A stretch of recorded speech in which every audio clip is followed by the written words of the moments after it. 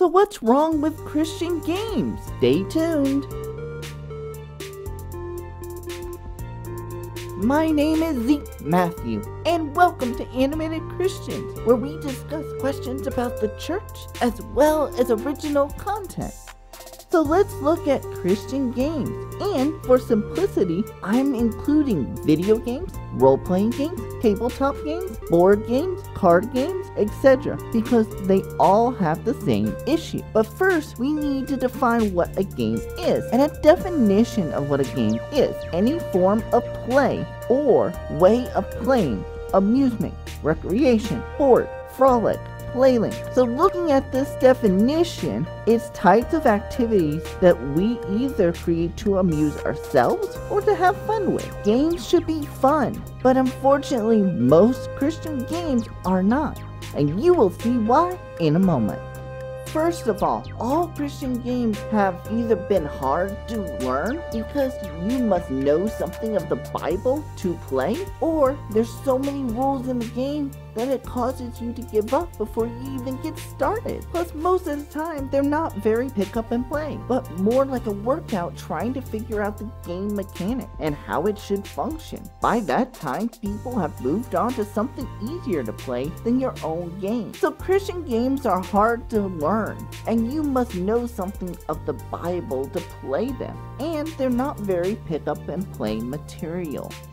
So how can we fix this issue? Well, first, when designing your game, does not matter what you're creating, you need to make it possible for anyone to be able to play. Like say the Wii Sports. Back when the Wii was popular, it had you pick up and play, ideally without having to figure out controls of the game. Another is Apples and Apples game, which is a fairly easy game to pick up. First, your game should be a pick up and play, meaning anyone can join in with or without experience, so people can get into your game. Second, make the controls and mechanics with not a lot of commands or learning or rules. Make just enough rules where it's playable, but not enough where you're going to overwhelm the person playing.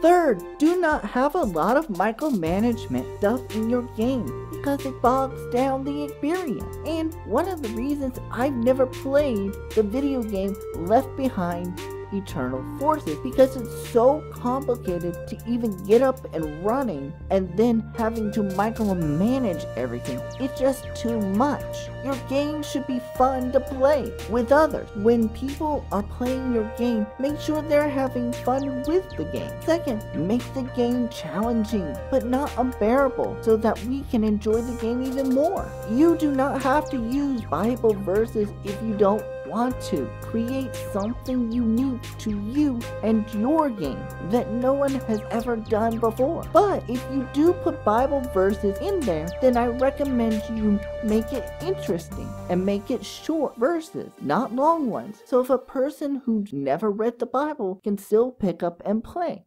As for the video game aspect, your gameplay should be simple, easy to understand and grasp, and it should not take players 5 hours to learn to move forward. Get it down as simple as possible and create challenges along the way by like new items if you like, but not enough to overwhelm the player, because you want the player to have fun with your video game. And be creative, because you were designed to be creative, just like God is creative in his creation. You should do the same, and don't feel like you have to fit in a certain mold all the time.